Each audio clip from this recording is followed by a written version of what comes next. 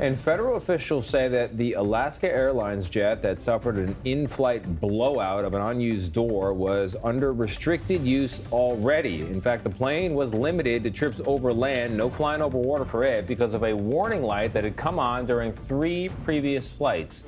The door cover, which blew off over Oregon on January 5th, well, look at that gaping hole. The plane did land safely, and remarkably, no one was hurt.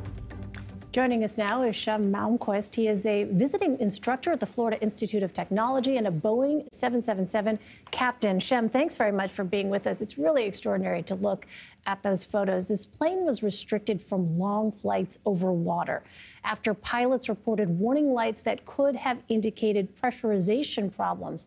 So, a lot of people are wondering, why was this plane still flying at all? Well, in this case, at least from what I can understand, and very little has been released on this particular light, but it looks like it's a automatic or auto pressurization warning light. And it probably, from the sounds of it, would just come across intermittent system. Something that maybe is a momentary warning in one of the 2 pressurization controllers. And the controllers switch automatically back and forth on every other flight. Okay, and the piece that fell off, which was a shock to all and continues to be every time I look at the pictures, it's a little more by the 2 feet by 4 feet. So when we say gaping, we mean pretty big. Why wouldn't the pre-flight inspections turn up some sort of abnormality with the door plug, is I think what they call it? Yeah, that's a very good question. In this case, the door plug itself was put in, installed by Boeing, manufactured by a company in Kansas. And when they install it, it is really not something that becomes an inspection item. From the inside of the airplane, you really cannot even tell that there is anything different about that location. From the outside, you can see an outline for where that door is, but it is completely inoperative. It is bolted shut and held in place by bolts. And looking at the photographs, there does not appear to be any damage structurally from the inside other than cosmetic kinds of things, of course, insulation and whatnot. But in terms of what was actually holding that door in place, there does not seem to be any damage that I can see from any of the photographs. So the concern will be definitely taking a look at that plug itself and seeing what might have failed on that plug that would have allowed something like this to occur. But on an inspection, it just really would not show up.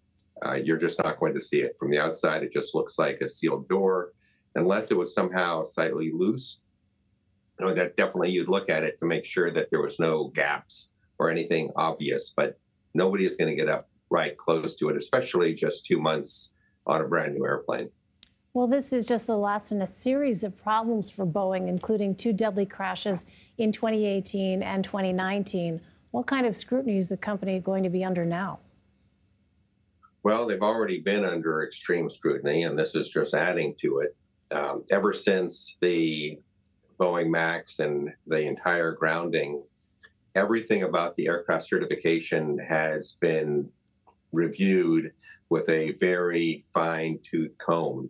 And the requirements that they're having to go through, are really extraordinary.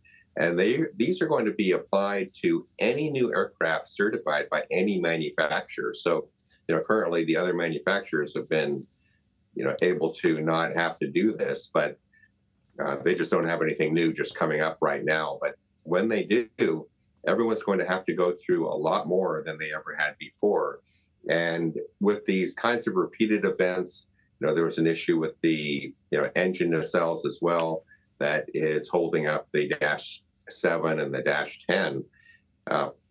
These things are going to take some time and require more oversight.